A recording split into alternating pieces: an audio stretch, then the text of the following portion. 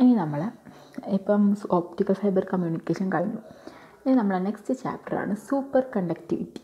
എന്താണ് super conductivity? Super conductivity എന്ന് പറയുന്നത് ഒരു ഫിസിക്സിൻ്റെ ഹിസ്റ്ററിയിൽ തന്നെ ഒരു ട്രാൻസിഷൻ നടന്ന ഒരു സംഭവമാണ് എന്ത് സൂപ്പർ കണ്ടക്ടിവിറ്റി ഇൻവെൻഷൻ എന്ന് പറയുന്നത്. MRI scanning, magnetic resonance imaging, magnetically ലെവിറ്റേറ്റിംഗ് train. വേൾഡിൽ തന്നെ ഏറ്റവും സ്പീഡ് കൂടിയ ട്രെയിൻ ഏതാണ്? മാഗ് 11 ആണ്. മാഗ്നറ്റിക്കലി ലെവിറ്റേറ്റിംഗ് ട്രെയിനാണ് മാഗ് 11. പിന്നെ സ്ക്വിഡ് ഒരു ഇൻസ്ട്രുമെൻ്റാണ് സ്ക്വിഡ്. ഇതിൻ്റെ സൂപ്പർ കണ്ടക്ടിവിറ്റി ആപ്ലിക്കേഷൻ പറയുമ്പോൾ പറയും. അതൊക്കെ കാണുന്നത് നമ്മളെ സയൻറ്റിഫിക് റിസർച്ചിലെ മെയിൻ ഹാഡ്രോൺ കൊളൈഡേഴ്സിനെ പറ്റിയിട്ടൊക്കെ പഠിക്കുന്നുണ്ട്. അതൊക്കെ ഒരു സൂപ്പർ കണ്ടക്ടിവിറ്റീൻ്റെ ഒരു കണ്ടുപിടുത്തമായിട്ട് നമുക്ക് സൂപ്പർ കണ്ടക്ടിവിറ്റീൻ്റെ കണ്ടുപിടുത്തം കാരണം ഫിസിക്സിൽ വന്നൊരു ചേഞ്ചായിട്ട് നമുക്ക് പറയാം. അപ്പോൾ എന്താണ് സൂപ്പർ കണ്ടക്ടിവിറ്റി? കണ്ടക്ടേഴ്സ് എന്ന് കേട്ടിട്ടുണ്ട്, ഇൻസുലേറ്റേഴ്സ് എന്ന് കേട്ടിട്ടുണ്ട്. അപ്പോൾ എന്താണ് സൂപ്പർ കണ്ടക്ടേഴ്സ്? ഒരു ഇൻസുലേറ്ററും കണ്ടക്ടറും തമ്മിലുള്ള ഡിഫറൻസ് എന്താണ്? കണ്ടക്ടറിൽ റെസിസ്റ്റൻസ് എന്തായിരിക്കും? 0 ആയിരിക്കും. പിന്നെ ഇൻസുലേറ്ററിൽ ഇതിൽ റെസിസ്റ്റൻസ് വളരെ കുറവായിരിക്കും. പക്ഷേ എന്തായിരിക്കും? 0 ആയിരിക്കില്ല. റെസിസ്റ്റൻസ് വളരെ കുറവായിരിക്കും, പക്ഷേ കറണ്ട് നല്ലോണം കണ്ടക്ട് ചെയ്യും. മറ്റേതിൽ റെസിസ്റ്റൻസ് വെരി ഹൈ ആണ്. എന്തിൻ്റെ കേസിൽ? ഇൻസുലേറ്ററിന്. അപ്പോൾ റെസിസ്റ്റൻസ് 0 ആവുന്ന കേസാണ് എന്ത്? സൂപ്പർ കണ്ടക്ടേഴ്സ് എന്ന് പറയുന്നത്. റെസിസ്റ്റൻസ് ലോ ആവുന്ന കേസ്. അപ്പം അങ്ങനെ ഒരു സൂപ്പർ കണ്ടക്റ്റിംഗ് ഫിനോമിനയെ പറ്റി ആദ്യമായി പഠനം നടത്തുന്നത് കാമറിൻ ഓൺസ് എന്ന് പറഞ്ഞൊരു സയൻറ്റിസ്റ്റാണ്. ഏത് ഇയറിൽ? 1911 കാമറിൻ ഓൺസ് എന്ന് പറഞ്ഞൊരു സയൻറ്റിസ്റ്റാണ് എന്തിൽ സ്റ്റഡി നടത്തുന്നത്? സൂപ്പർ കണ്ടക്റ്റിംഗ് ഫിനോമിനയിൽ സ്റ്റഡി നടത്തുന്നത്. അദ്ദേഹം സ്റ്റഡി നടത്തിയത് മെർക്കുറിയിലാണ്. മെർക്കുറിയിലാണ് ആര് സ്റ്റഡി നടത്തുന്നത്? കാമറിൻ ഓൺസ് സ്റ്റഡി നടത്തുന്നത്. അതെങ്ങനെയാണെന്ന് നമുക്ക് നോക്കാം. ഇതാണ് കാമറിൻ ഓൺസ് സ്റ്റഡി നടത്തുന്നത് എങ്ങനെയാണ്. ആദ്യം നമ്മൾ മെർക്കുറീൻ്റെ റെസിസ്റ്റൻസും ടെമ്പറേച്ചറും വേരിയേഷനാണ് കൺസിഡർ ചെയ്യുന്നത്. നമ്മൾ മെർക്കുറീൻ്റെ ടെമ്പറേച്ചർ ഇങ്ങനെ കുറച്ച് റെസിസ്റ്റൻസ് നോട്ട് ചെയ്ത് വരിക. ഒരു പെർട്ടിക്കുലർ ടെമ്പറേച്ചർ, അതായത് അപ്രോക്സിമേറ്റ്ലി ഈക്വൽ ടു 4.2 കെൽവിൻ ആവുന്ന സമയത്ത് പെട്ടെന്ന് റെസിസ്റ്റൻസ് എന്തായി? 0 ആയി. റെസിസ്റ്റൻസ് ഇങ്ങനെ ടെമ്പറേച്ചർ ഇങ്ങനെ കുറച്ച് വന്ന് റെസിസ്റ്റൻസ് നോട്ട് ചെയ്യാം. ഒരു പെർട്ടിക്കുലർ ടെമ്പറേച്ചറിലെത്തുമ്പം റെസിസ്റ്റൻസ് എന്തായി? കംപ്ലീറ്റ്ലി 0 ആയി. ആ റെസിസ്റ്റൻസിനെയാണ്, ആ ഒരു ടെമ്പറേച്ചറിനെയാണ് എന്ത് പറയുന്നത്? അങ്ങനെ റെസിസ്റ്റൻസ് കംപ്ലീറ്റ് 0 ആവുന്നൊരു കേസുണ്ട്. ആ കേസിനെയാണ് എന്ത് പറയുന്നത്? പിന്നെ സൂപ്പർ കണ്ടക്റ്റിംഗ് സ്റ്റേറ്റ് എന്ന് പറയുന്നത്. എങ്ങനെയാണ് കംപ്ലീറ്റ് റെസിസ്റ്റൻസ് 0 ആവുന്നൊരു കേസ്? ആ ഒരു ടെമ്പറേച്ചർ ഇല്ലേ, പെട്ടെന്ന് 0 ആയ ഒരു ടെമ്പറേച്ചർ, ആ ടെമ്പറേച്ചറിനെയാണ് ട്രാൻസിഷൻ ടെമ്പറേച്ചർ എന്ന് പറയുന്നത്. ട്രാൻസിഷൻ ടെമ്പറേച്ചർ ഈ super conducting material is a temperature at which resistivity of the material changes to 0. Resistivity പെട്ടെന്ന് 0 ആവുന്ന ടെമ്പറേച്ചറിനെയാണ് എന്ത് പറയുന്നത്? ട്രാൻസിഷൻ ടെമ്പറേച്ചർ എന്ന് പറയുന്നത്. Transition temperature material change from normal conductor to super. ആ ട്രാൻസിഷൻ ടെമ്പറേച്ചറിൽ എന്താവും? ഈ ഒരു സ്ഥലത്ത് ഇത് നോർമൽ കണ്ടക്ടറും ഇപ്പുറത്തെ ഭാഗത്ത് സൂപ്പർ കണ്ടക്ടറുമാണ്. അതായത് ഇവിടെ നോർമൽ കണ്ടക്ടറാണ്, ടെമ്പറേച്ചർ കുറച്ച് പെട്ടെന്ന് 0 ആയി. ആ 0 ആയ കേസിൽ എന്തായിട്ട് മാറി? സൂപ്പർ കണ്ടക്ടറായിട്ട് മാറി. അപ്പം ടെമ്പറേച്ചർ കുറച്ച് വരിക. ആ സമയത്തുള്ള റെസിസ്റ്റൻസിൻ്റെ റീഡിങ് നോട്ട് ചെയ്യുക. അതാണ് എന്ത്? സൂപ്പർ കണ്ടക്ടേഴ്സ് എന്ന് പറയുന്നത്. ആ ടെമ്പറേച്ചറിനെയാണ് എന്ത് പറയുന്നത്? ട്രാൻസിഷൻ ടെമ്പറേച്ചർ എന്ന് പറയുന്നത്. Resistivity of the material goals to 0. Okay. ഇനി നമ്മൾ സൂപ്പർ കണ്ടക്റ്റിവിറ്റിനെ കുറിച്ച് പറയുകയാണെങ്കിൽ നമുക്ക് പറയാനുള്ളത് അതിന് എക്സാമ്പിളായി പറയുന്നത് മെർക്കുരീൻ്റെ 4.2 കെൽവിനാണ് മെർക്കുരീൻ്റെ ട്രാൻസിഷൻ ടെമ്പറേച്ചർ എന്ന് പറയുന്നത്. ഈ transition temperature is also known as critical temperature. Transition temperature is also known as critical temperature. പിന്നെ ട്രാൻസിഷൻ ടെമ്പറേച്ചർ എന്ന് പറയുന്നത് ലോ ടെമ്പറേച്ചറാണ്. അത് ടെമ്പറേച്ചർ കുറച്ച് വന്നിട്ട് പെട്ടെന്നാണ് 0 ആവുന്നത്. അത് വളരെ ലോ ആണ്. ഓക്കെ. പിന്നെ പറയാനുള്ളത് ഈ ട്രാൻസിഷൻ ടെമ്പറേച്ചറിൻ്റെ ട്രാൻസിഷൻ ടെമ്പറേച്ചറിൽ എത്തുന്ന ഫിസിക്കൽ ചേഞ്ചസ് ആണ്. ആ ട്രാൻസിഷൻ ടെമ്പറേച്ചറിൽ എത്തിക്കഴിഞ്ഞാൽ ആ മെറ്റീരിയലിന് അല്ലെങ്കിൽ ആ എലമെൻറ്റിന് എന്തൊക്കെയാണ് സംഭവിക്കുക? At transition temperature the DC resistivity false to 0. അതായത് റെസിസ്റ്റൻസ് കംപ്ലീറ്റ് ആയിട്ട് സീറോ ആവും. പിന്നെ magnetic field lines are expelled. ആ ട്രാൻസിഷൻ ടെമ്പറേച്ചർ എത്തിക്കഴിഞ്ഞാൽ പിന്നെ ആ മെറ്റീരിയലിൻ്റെ ഉള്ളിൽ മാഗ്നറ്റിക് ഫീൽഡ് ഉണ്ടാവില്ല. അത് ഡീറ്റെയിൽ ആയിട്ട് പഠിക്കുന്നുണ്ട്. ഓക്കെ, എന്നാലും ഈ പോയിന്റ് ഇവിടെ പഠിച്ചു വെക്കാം. Resistivity false to zero, magnetic field completely expelled ആണ്. പിന്നെ സ്പെസിഫിക് ഹീറ്റിൽ ഒരു ഡിസ്കണ്ടിന്യൂസ് ചേഞ്ചാണ് ഉണ്ടാവുക. സ്പെസിഫിക് ഹീറ്റിൽ ഇങ്ങനെ ഒരു ഇങ്ങനെ കോൺസ്റ്റൻ്റായി നിൽക്കുകയാണെങ്കിൽ പെട്ടെന്ന് ഒരു ഡിസ്കണ്ടിന്യൂസ് ചേഞ്ചാണ് എന്തിനുണ്ടാവുക, സ്പെസിഫിക് ഹീറ്റിലുണ്ടാവുക. പിന്നെ തെർമൽ കണ്ടക്ടിവിറ്റിയിലും വോളിയത്തിലൊക്കെ ഒരു ചേഞ്ച് ഉണ്ടാവും എന്തിൽ, ട്രാൻസിഷൻ ടെമ്പറേച്ചറിൽ എത്തിക്കഴിഞ്ഞാൽ. ഓക്കെ, പിന്നെ പറയുന്നത് super conductivity is A reversible process. Reversible process എന്ന് പറഞ്ഞാൽ നമുക്ക് തിരിച്ചു കൊണ്ടുപോകാൻ പറ്റും. അതായത് നമ്മൾ സൂപ്പർ കണ്ടക്ടേഴ്സിന് കൺസിഡർ ചെയ്യുക, നമ്മൾ ടെമ്പറേച്ചർ ഇങ്ങനെ ഇൻക്രീസ് ചെയ്ത് കൊണ്ടുപോകാം. പെട്ടെന്ന് ടെമ്പറേച്ചർ എത്തുമ്പോൾ സൂപ്പർ കണ്ടക്ടർ എന്തായി മാറും, നോർമൽ കണ്ടക്ടറായിട്ട് മാറും. അപ്പം ടെമ്പറേച്ചർ നമ്മൾ കുറച്ച് കൊണ്ടുവരുമ്പം നോർമൽ കണ്ടക്ടർ എന്താവും, സൂപ്പർ കണ്ടക്ടർ ആവും. ഇനി ടെമ്പറേച്ചർ കൂട്ടി വരിക, പെട്ടെന്ന് ഒരു പോയിന്റ് എത്തുമ്പം സൂപ്പർ കണ്ടക്ടർ എന്തായിട്ട് മാറും, നോർമൽ കണ്ടക്ടർ. അതുകൊണ്ട് തന്നെ നമുക്ക് എന്ത് പറയാം, super conductivity is A reversible process. പിന്നെ പറയാനുള്ളത് പെർസിസ്റ്റൻറ്റ് കറണ്ട്.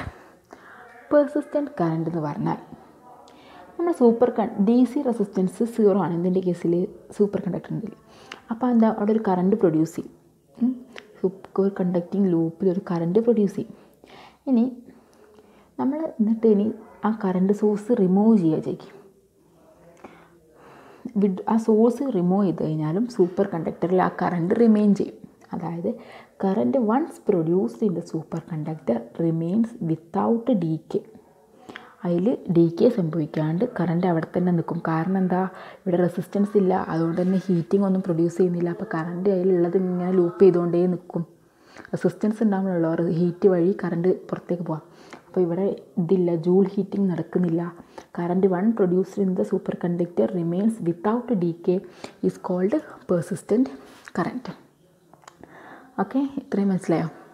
ഇനി നെക്സ്റ്റ് പറയാനുള്ളതാണ് പിന്നെ മേസ്നർ എഫക്റ്റ്. ഈ മേസ്നർ എഫക്റ്റാണ് സൂപ്പർ കണ്ടക്ടറിൻ്റെ ഏറ്റവും ഇമ്പോർട്ടൻറ്റ്, വെരി ഇമ്പോർട്ടൻറ്റ് സെക്ഷനാണ്. അതായത് സൂപ്പർ കണ്ടക്ടേഴ്സിനെ പറ്റി പറയുകയാണെങ്കിൽ മേസ്നർ എഫക്റ്റും BCS തിയറി, രണ്ട് കാര്യങ്ങളാണ് പറയാനുള്ളത്. മേസ്നർ എഫക്റ്റും BCS തിയറിയും. ആദ്യം നമുക്ക് മേസ്നർ എഫക്റ്റ് എന്താണെന്ന് നോക്കാം. ഇനി നമ്മൾ 1911 സൂപ്പർ കണ്ടക്ടേഴ്സ് കണ്ടുപിടിക്കുന്നത്. ഒരു 1930 ആയപ്പം സൂപ്പർ കണ്ടക്ടർ കണ്ടുപിടിച്ച് ക്യാമറൽ ലോൺസിനെ എന്ത് ചെയ്തു, observed that there is an appearance of resistance in the superconductor when kept in a suitable external magnetic field. ഒരു മാഗ്നറ്റിക് ഫീൽഡിൽ വെക്കുകയാണെങ്കിൽ, ഒരു പെർട്ടിക്കുലർ മാഗ്നറ്റിക് ഫീൽഡിൽ വെക്കുകയാണെങ്കിൽ ഇതിലൊരു റെസിസ്റ്റൻസ് വരാൻ തുടങ്ങി. എന്തിൽ, സൂപ്പർ കണ്ടക്ടറിൽ. അത് കുറച്ചായി നോർമൽ കണ്ടക്ടർ ആവാൻ തുടങ്ങി. അതായത് ഒരു മാഗ്നറ്റിക് ഫീൽഡ് അപ്ലൈ ചെയ്യുന്ന സമയത്ത് മാഗ്നറ്റിക് ഫീൽഡിൻ്റെ ഒരു പെർട്ടിക്കുലർ വാല്യൂ കഴിഞ്ഞാൽ, അതായത് H എന്ന് പറയുന്ന ഫീൽഡാണെങ്കിൽ ഒരു particular field HC critical field കഴിഞ്ഞാൽ എന്താവും, ഈ സൂപ്പർ കണ്ടക്ടർ എന്തായിട്ട് മാറും, നോർമൽ കണ്ടക്ടറായിട്ട് മാറും. അങ്ങനെ ഒരു ഇത് ആര് കണ്ടു, മേസ്നർ കണ്ടു, ക്യാമറൽ ലോൺസ് കണ്ടു. അപ്പം ഒരു മാഗ്നറ്റിക് ആസ്പെക്ട്സ് എന്തിനുണ്ട് മനസ്സിലായി, സൂപ്പർ കണ്ടക്ടറിന് ഉണ്ട് എന്ന് മനസ്സിലായി. അങ്ങനെ കൂടുതൽ സ്റ്റഡി നടത്തി. 1933 10 വർഷത്തിന് ശേഷം മേസ്നർ എന്ന് പറഞ്ഞ ഒരാളും ഓസൻഫീൽഡ് എന്ന് പറഞ്ഞൊരു സയൻറ്റിസ്റ്റും കൂടി ഒരു സ്റ്റഡി നടത്തി. എന്തിൽ, ടിന്നിലും ലെഡിലും. എന്തിലൊക്കെയാണ് സ്റ്റഡി നടത്തിയത്, ടിന്നിലും ലെഡിലും. ഒരു ടിന്നിൽ ലെഡിലും ഒരു ടെമ്പറേച്ചറിന് ബിലോ ഇങ്ങനെ കൂൾ ചെയ്തു. ആ ക്രിട്ടിക്കൽ ടെമ്പറേച്ചർ അല്ലെങ്കിൽ ട്രാൻസിഷൻ ടെമ്പറേച്ചറിന് ബിലോ കൂൾ ചെയ്ത്. അപ്പോൾ എന്ത് ചെയ്തു, പെർട്ടിക്കുലർ ഒരു ടെമ്പറേച്ചർ എത്തുന്ന സമയത്ത് ഇതൊരു എലമെൻറ്റ്, അതിൽ ഫീൽഡ് ഉണ്ട്. പെട്ടെന്ന് ക്രിട്ടിക്കൽ ടെമ്പറേച്ചർ എത്തുന്ന സമയത്ത് ഇത് മാഗ്നറ്റിക് ഫീൽഡൊക്കെ ഈ ഒരു മെറ്റീരിയലിൽ നിന്ന് പുറത്തേക്ക് പോയി. എന്നിട്ട് ആ മെറ്റീരിയലിൻ്റെ ഉള്ളിൽ എന്തായി, മാഗ്നറ്റിക് ഫീൽഡ് സീറോ ആയി. ഈ ഒരു എഫക്റ്റിനെയാണ് എന്ത് പറയുന്നത്, മേസ്നർ എഫക്റ്റ് എന്ന് പറയുന്നത്. അതായത് they found that the complete expulsion of magnetic flux from the interior of the superconductor when cooled below critical temperature in a weak magnetic field. അതായത് എന്തായിരിക്കണം, H ക്രിട്ടിക്കൽ ഫീൽഡിനേക്കാളും കുറവാവണം. ട്രാൻസിഷൻ ടെമ്പറേച്ചറിന് താഴെ ഫീൽഡും കുറവാണെങ്കിൽ എന്താണ്, complete expulsion of magnetic field ഉണ്ടാവും. This phenomena is called മേസ്നർ effect. This shows that super conductor is A perfect ഡയാമാഗ്നറ്റ്. അത് detail ആയിട്ട് പറയാം. അപ്പം ഈ മേസ്നർ എഫക്റ്റാണ് സൂപ്പർ കണ്ടക്ടറും കണ്ടക്ടറും തമ്മിലുള്ള മെയിൻ ഡിഫറൻസ് എന്ന് പറയുന്നത്. ഒരു പെർഫെക്റ്റ് കണ്ടക്ടർ ആണെങ്കിൽ റെസിസ്റ്റൻസ് എന്തായിരിക്കും? 0 ആയിരിക്കും. പെർഫെക്റ്റ് കണ്ടക്ടറിൽ റെസിസ്റ്റൻസ് എന്താണ്? 0 ആണ്. പക്ഷേ സൂപ്പർ കണ്ടക്ടറിൽ റെസിസ്റ്റൻസ് 0. പക്ഷേ ഇത് തമ്മിൽ ഡിഫറൻസ് എന്താണ്? ഇവിടെ മാഗ്നറ്റിക് ഫീൽഡ് എക്സിസ്റ്റ് ചെയ്യും, ഇവിടെ കംപ്ലീറ്റ് എക്സ്പെൽഷൻ ഓഫ് മാഗ്നറ്റിക് ഫീൽഡാണ് നടക്കുന്നത്. സൂപ്പർ കണ്ടക്ടേഴ്സിൽ എന്താ നടക്കുന്നത്? Complete expulsion of magnetic field. മനസ്സിലായോ? അപ്പം ഇനി നമുക്ക് എക്സാമിന് സ്ഥിരം ചോദിക്കുന്നതാണ്, മേസ്നർ എഫക്റ്റ് കൊണ്ട് പ്രൂവ് ചെയ്യാം. ഇതെന്താണ്? Super conductor is A perfect ഡയാമാഗ്നറ്റ്. സ്ഥിരമായിട്ട് എക്സാമിന് ചോദിക്കുന്ന ഒരു ക്വസ്റ്റ്യൻ ആണ്. Prove that super conductor is A perfect ഡയാമാഗ്നറ്റ്. അതെങ്ങനെയാണെന്ന് നോക്കാം. We have total expression of magnetic total induction X B equal to μ0 into H plus M എന്ന് നമുക്ക് എക്സ്പ്രഷൻ അറിയാം. ഇനി മേസ്നർ എഫക്റ്റ് കാരണം B equal to 0 inside the material magnetic field is 0. അതിവിടെ apply ചെയ്യാം. അപ്പോൾ H plus M equal to 0. അത് നമുക്കിങ്ങനെ എഴുതിക്കൂടെ? Dividing through out by H by H M by H. അപ്പം എന്താ? M by H പ്ലസ് ഇത് ക്യാൻസലായി 1 M by H plus 1 equal to 0. ഇതിനപ്പുറത്തേക്ക് കൊണ്ട് M by H is equal to -1. That is chi equal to -1. So it is a perfect diamagnet. അപ്പോൾ chi is equal to -1. Susceptibility minus ആവുക എപ്പോഴാണ്? Magnetic susceptibility is minus in the case of ഡയാമാഗ്നറ്റ്. chi is equal to -1 ആകുമ്പോൾ ഇതൊരു perfect ഡയാമാഗ്നറ്റ് ആണ്. അപ്പോൾ super conductor is പിന്നെ perfect ഡയാമാഗ്നറ്റ്. അതേപോലെ തന്നെ മാഗ്നറ്റിക് ലെവിറ്റേറ്റിംഗ് ട്രെയിനിനെ പറ്റി ഞാൻ തുടക്കത്തിൽ പറഞ്ഞു. സൂപ്പർ കണ്ടക്ടേഴ്സ് മാഗ്നറ്റിനെ എക്സ്പെൽ ചെയ്യും, അതായത് മാഗ്നറ്റിനെ റിപ്പൽ ചെയ്യും. ആ ഒരു പ്രോപ്പർട്ടി ഉപയോഗിച്ചിട്ടാണ് മാഗ്നറ്റിക് ലെവിറ്റേഷൻ നടക്കുന്നത്. ഓക്കെ, ഈ ഒരു പ്രോപ്പർട്ടി ഉപയോഗിച്ചിട്ടാണ് എന്ത് നടക്കുന്നത്? മാഗ്നറ്റിക് ലെവിറ്റേഷൻ നടക്കുന്നത്. ഇനി നമുക്കൊരു ഇതിൻ്റെ എക്സ്പ്ലനേഷൻ നോക്കാം. എന്താണ് ഈ മേസ്നർ എഫക്റ്റ്, എങ്ങനെയാണ് ഇതിൽ നടക്കുന്നത് എന്നുള്ള കാര്യം നോക്കാം. മേസ്നർ എഫക്റ്റ് എസ്സേ ചോദിക്കുകയാണെങ്കിൽ ഇതൊക്കെ ഡീറ്റെയിൽ ആയിട്ട് എഴുതണം കേട്ടോ. ഇനി ഇതിൻ്റെ എക്സ്പ്ലനേഷൻ നോക്കുകയാണെങ്കിൽ ഇതൊരു പെർഫെക്റ്റ് ഡയാമാഗ്നറ്റാണ്. എന്ത്? Super conductor is A perfect ഡയാമാഗ്നറ്റ്. അതുകൊണ്ട് തന്നെ ഇതിലുണ്ടാകുന്ന ഇൻറ്റൻസിറ്റി ഓഫ് മാഗ്നറ്റൈസേഷൻ ഇതിൽ അപ്ലൈ ചെയ്യുന്ന ഫീൽഡിനെ ഒപ്പോസ് ചെയ്യും. എന്ത് ചെയ്യും? Intensity of magnetisation opposes the M is equal to -H നമുക്കറിയില്ലേ, അതേപോലെ തന്നെ അതായത് ഇതിലുണ്ടാകുന്ന intensity of magnetisation opposes the applied field and cancel each other. Cancel the applied ഫീൽഡിനെ ക്യാൻസൽ ചെയ്യും. ഈ ഇൻറ്റൻസിറ്റി ഓഫ് മാഗ്നറ്റൈസേഷൻ എങ്ങനെയാണ് ഉണ്ടാകുന്നത്? Caused by the surface current induced on the super current. ഈ super കണ്ടക്ടറിൽ ഉണ്ടാകുന്ന സർഫസ് കറണ്ട് കാരണമാണ് ഈ intensity of magnetisation ഉണ്ടാകുന്നത്. ഇനി നമ്മളെന്താ ചെയ്യുന്നത്? ഒരു സൂപ്പർ കണ്ടക്ടറിനെ നമ്മളൊരു വീക്ക് ഫീൽഡിൽ വെക്കാം, ഒരു ട്രാൻസിഷൻ ടെമ്പറേച്ചറിൽ കൂൾ ചെയ്യാം. അപ്പോൾ എന്ത് ചെയ്യും? ഈ ഫീൽഡൊക്കെ എക്സ്പെൽ ചെയ്യും. And applied field produces A surface current. അപ്പോൾ അവിടെ എന്താ സംഭവിക്കുന്നത്? Expulsion of magnetic field in the sphere. Applied field produces അപ്പോൾ എന്ത് ചെയ്യും? ആ അപ്ലൈഡ് ഫീൽഡ് എന്ത് ചെയ്യും? ഒരു സർഫസ് കറണ്ട് അവിടെ പ്രൊഡ്യൂസ് ചെയ്യും. ആ സർഫസ് കറണ്ടിനെയാണ് ഷീൽഡിങ് കറണ്ട് അല്ലെങ്കിൽ സൂപ്പർ കറണ്ട് എന്ന് പറയുന്നത്. എന്താണ്? നമ്മൾ ക്രിട്ടിക്കൽ ഫീൽഡ് ടെമ്പറേച്ചറിന് താഴെയും മാഗ്നറ്റിക് ഫീൽഡ് എക്സ്പെൽ ചെയ്യും. അപ്പോൾ applied field produces A current. ആ കറണ്ടിനെയാണ് സൂപ്പർ കറണ്ട് അല്ലെങ്കിൽ ഷീൽഡിങ് കറണ്ട് എന്ന് പറയുന്നത്. ആ കറണ്ട് എന്താണ്? റെസിസ്റ്റൻസ് ഒന്നുമില്ല, അതുകൊണ്ട് തന്നെ നോ ജൂൾ ഹീറ്റിംഗ് ഉണ്ടാവില്ല. അതുകൊണ്ട് തന്നെ ആ കറണ്ട് അവിടെ പെർസിസ്റ്റ് ചെയ്യും. നേരത്തെ പറഞ്ഞ പെർസിസ്റ്റൻസ് കറണ്ട്. ഇനി super position of applied field due to surface current cancel inside the sphere. ഈ സൂപ്പർ കറണ്ട് എന്ത് ചെയ്യും? അപ്ലൈഡ് ഫീൽഡും ഇതും കൂടി ഒരു അപ്ലൈഡ് ഫീൽഡും ഇൻറ്റൻസിറ്റി ഓഫ് മാഗ്നറ്റൈസേഷൻ ഒപ്പോസ് ചെയ്യും. അങ്ങനെ അത് രണ്ടും കൂടി ക്യാൻസൽ ചെയ്യും.